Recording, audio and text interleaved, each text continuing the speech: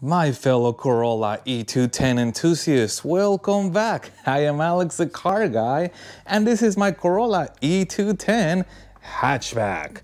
Now, I have already installed the Cusco front stabilizer bar. So if you have seen that video and you're wondering what about the rear one, I finally have it. It is just as gorgeous as the front one in that beautiful blue Cusco color. Nice and heavy, very solid. This is a solid bar versus the one stock, which happens to be hollow, and it comes with a couple of replacement bushings that will replace the original bushings, and two aluminum brackets or spacers that will also be added in there. Now on the ends, you can see on here that there is only one hole. Some stabilizers bars have two holes on them, and that allows the bar to be adjustable if you want it hard or soft. This particular bar does not have two holes, just one position, so it is set at that stiffness, and that is it, which is fine for me. I am not a professional racer, so I wouldn't even know the difference between hard and soft unless you're really that fine-tuned to your car where you're able to tell the small changes. Now this bar is 26 millimeters in diameter, so it is thicker than stock. Cusco says 125% improvement over stock, and true to its heritage, its Japanese heritage, the instructions are all in Japanese like the last time. And I don't read Japanese. I would love to be able to read Japanese. They have beautiful illustrations here. So I have consulted with my good friend Google and translated these instructions so I can install the bar. So I'm gonna remove the old bar, I'm gonna show it to you and compare it to the Cusco bar so we can see the difference in terms of the size and its weight. And then I'm gonna show you the whole installation process. Then at the end, we're gonna take it around for a test drive and see what my final thoughts on this are. Now, as always, I've placed a link in the description down below to the tools that you'll see me use on this video to install the bar. And I have also placed a link to this bar if you like to look at this further or get one for yourself, as well as a discount code to help you save a little bit of money when ordering parts from CamiSpeed. And by the way, I want to send a huge thank you to CamiSpeed for providing me this bar to review. But with that being said, let's get started. And like any job, this begins by lifting the car. And when I did the other video, I had several people ask me what kind of jack this is.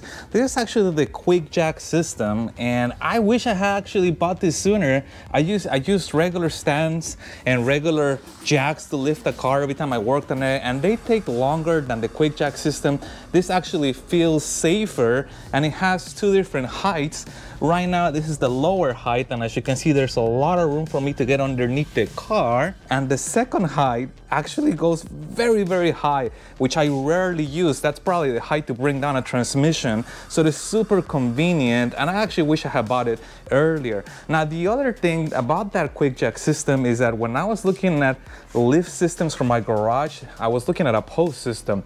Post systems can take up a lot of space in the garage because where are you gonna put them when they're not being used if you buy the ones that can be rolled around? And if you buy the ones that are stationary, they're required to be bolted to the floor. Now, this concrete has to have a certain thickness for you to be able to safely bolt on a lift. While you could bolt it, it may not be safe. So when I looked at my thickness of the concrete and calculated, well, I'm gonna have to pay somebody to pour special foundation for that lift, and the lift is gonna be bolted to the ground. I'm gonna end up with bolts in there. What if I ever move? It just gets very complicated very quick versus the quick jack system. So first, let me give you an overview of where the bar is located. As you can see, I'm in the rear of the vehicle. Here's the muffler, and if I move in towards the inside, the bar is right here. And if I follow that, the bar is connected to each end of the wheel, and you can see that right here. And same thing on the other side, there's an identical bolt. Now the bar is held with this bracket. Now the bracket has two bolts right here. There's one bolt right here, and there's one bolt underneath this tube. Now what is this tube? Well, this is the TV Performance rear brace, which is awesome, by the way, but it happens to block access to the bolt that I need to remove to get the stabilizer bar. So unfortunately, I didn't have a choice in what order I will receive or install these parts on, but if you have a choice of what order to install them on, I would say make sure that the stabilizer bar is installed first before the TV performance bar. Otherwise, you'll find yourself in the situation that I am, where I'm gonna have to remove the brace, install the stabilizer bar, then reinstall the brace. So this is what it normally looks like without the TV performance brace. I have a clear shot of both of these bolts, which are standard 14mm bolts, which I'm gonna reach with this little extension here. Got the guy off. Bracket comes off. And there's this rubber bushing. Now I gotta repeat this process for the other side. Now this is interesting. As I started to remove the brackets, I noticed that the bar is actually under tension because it's being pulled by this. So notice how it's kind of going this way. I can't get readily to the bolt unless I push the bar this way. And here comes the last bolt. Now notice that the bar is still trapped in here because it is still connected to each end, so I'm gonna remove this nut next. Now I have placed a 17mm wrench over here to keep the bolt from spinning while I loosen up this nut right here, which is also a 17mm nut. And just like that, this guy is out. So all I gotta do now is repeat this for the other side. So I have removed both of the nuts on the driver and passenger side, and now the only thing that's holding this bar in place is the actual bolt on both sides. So all I gotta do is turn it, and I'm using my 17-inch ratcheting wrench, and eventually the bolt will be all the way out. And here we go. Okay, now I gotta do this for the other side. And I noticed this, that as soon as one side is freed up and the bar can move, I don't even have to even turn this bolt. I can literally just push the bar out, and there it is. Because now the bar can slide in the opposite way, and these things have a little bit of movement onto, so I can press on them and get clearance that way. So let's get this bar out. And if you're on the stock exhaust like I am, you'll notice that the tube is on this side, so that means that the bar is gonna come out this way towards the driver's side. And that also means that this is the way that we're gonna bring in the Cusco bar. I'm gonna bring in the Cusco bar in this direction towards the passenger side. And here are both of the stabilizer bars side by side. And you can see, obviously, the Cusco one stands out right away because of that gorgeous blue color that I can't get enough of, especially because the car is blue, so it happens to match. This is 26mm, and I measured the OM one, it measures 24mm. 2mm difference, that's where we get the 25% increase in rigidity, but also the original one is hollow. Now that's obviously because it's cheaper to make and it's lighter, so it's better for fuel economy, not ideal for performance. This thing is solid, so this feels very solid and has weight to it. With this feels flimsy, and if it's flimsy, when there's torsion from the suspension, the bar is gonna twist and it's not gonna have the best desired effect. However, if it's solid and larger, that torsion is forced to require to twist it is a lot higher, so this is going to maintain a lot of more stability and better suspension geometry. There is a little bit of grease on here, and that is normal. Normally we put grease on bushings, so when they rub against metal, they don't make noise or they don't bind. However, on the Cusco one, there is no grease whatsoever. I actually pulled this portion bushing out of the bracket, and there is no grease in there.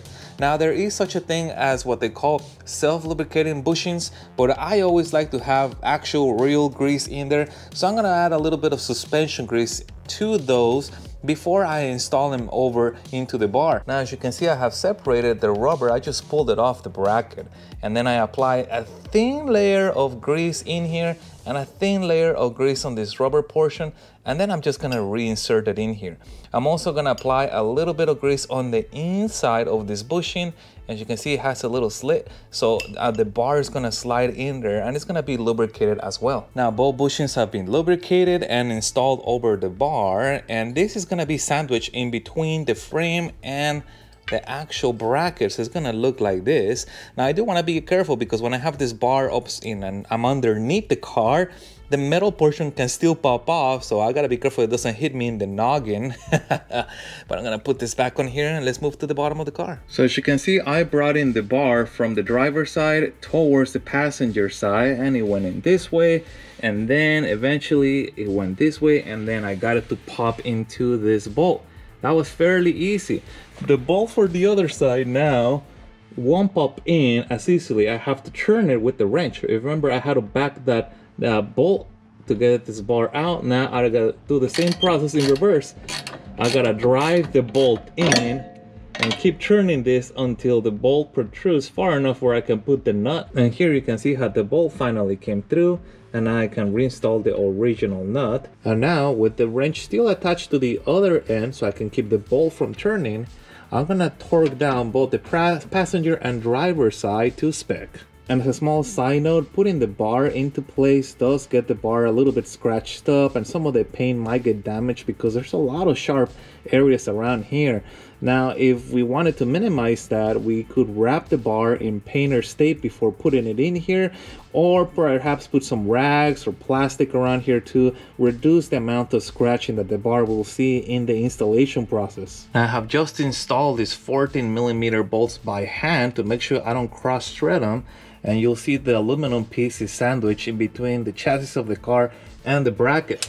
Now that the bolts have been inserted by hand and I know that they're not cross-threaded, I can use tools to tighten them up before torquing them. So if you recall, when I removed both brackets on the original bar, the bar came down because it's under pressure from both of the ends being torqued down. So now for me to reinstall this bracket on here, while one side goes in easy, this one does not go in as easy, and obviously that's going to depend on whichever one I do first. The second one is going to be harder because I have to push the bar up so I can install the screws into place.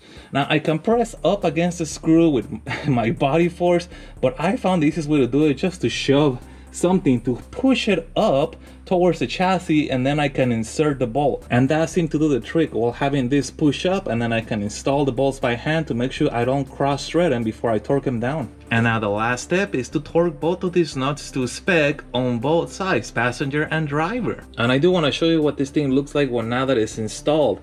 Man, this thing looks so nice. It's almost a shame that you don't get to see this part once the car is in the ground, but look at that. Beautiful. But very briefly before we go on the test drive, I did want to show you that the TV Performance rear brace is compatible with the sway bar.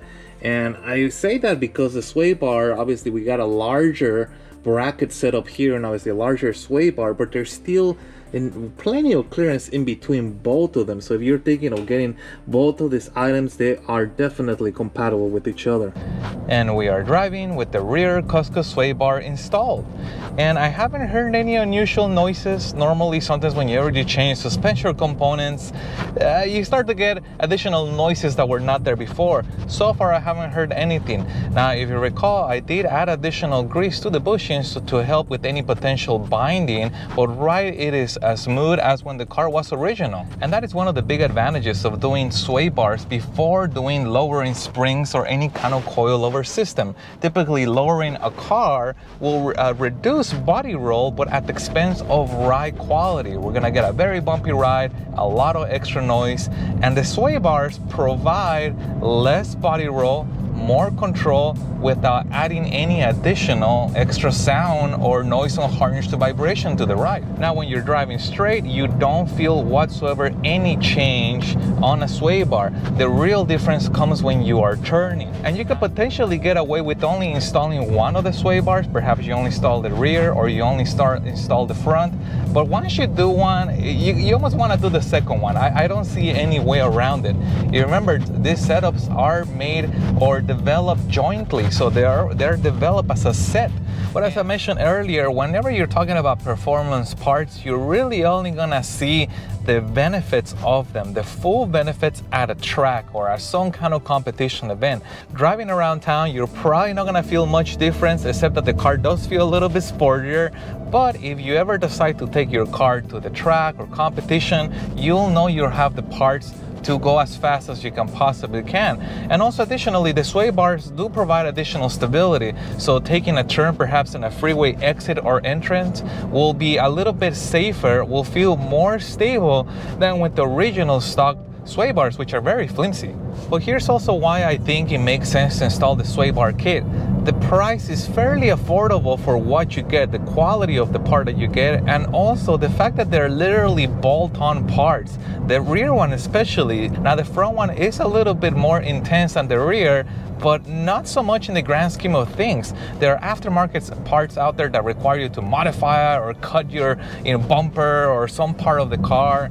This one's literally bolt-on and can come off at any given point in time. So for example, we can see that whenever they bring up a new model that's a sportier version than one before, the very first thing that the engineers attack is the suspension. They give you bigger sway bars. Sometimes they give you an increased stiffness on springs or maybe different size of wheels, but that's what you are changing, the core geometry of the suspension of the car, because that changes primarily the feel of when you are driving out and about or when you are driving a little bit on the sporty side. And I can't wait to see what they put on the upcoming Corolla GR, but I bet you some of those improvements are gonna be suspension, sway bars, bushings, all that good stuff, because it has been proven, tried, and it works. So if you guys have any other questions regarding the installation of the bars, please put that in the comments down below. Remember, I placed a link in the description also if you want to acquire one of these bars for yourself. Thank you guys for watching, and as always, I'll see you